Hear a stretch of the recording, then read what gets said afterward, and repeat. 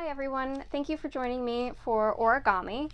We are going to be making these birds today, and you don't need any fancy origami paper, but if you have that, that's great. I'm going to actually be using some notebook paper, and I'm going to show you how to cut that down to size. So let's get started.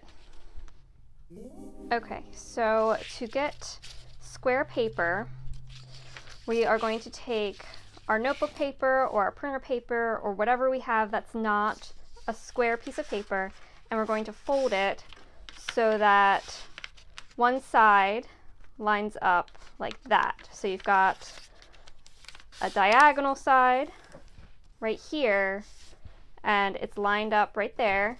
So you just have this one strip down here at the bottom that we're going to take our scissors and we're going to cut off that strip.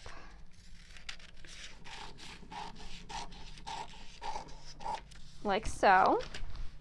So now we have a nice square piece of paper, and we're actually going to leave it, fold it like this in a triangle, and then we are going to take this point and we're going to fold it up like that, only about halfway, maybe a little bit more than halfway, so that we get this almost like boat shape.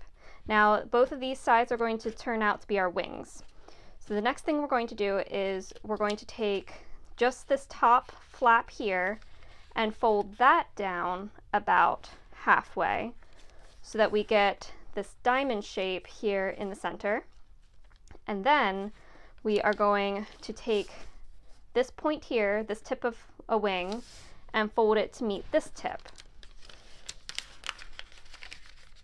So that now we have this sort of shape here. Next, we're going to take this tip again, this whole piece that we just folded, and we're going to fold it about halfway back again so that we get another diamond shaped here in the center that's got a fold right down the middle. So then we're going to flip the whole thing over, and then we're going to take the part that we didn't fold before, and we're going to fold this wingtip to this wingtip. So it should look like that. And that's almost our complete bird. So what you're going to do from here is you are going to take one end or the other, and I think I'm going to do this end, and make that into the head of the bird. And you're just going to fold it in just a little bit, just to give our bird a beak, like so. And you can leave it like that so that your bird has outstretched wings like it's flying, or you can fold your wings down so that it looks like it's flapping its wings.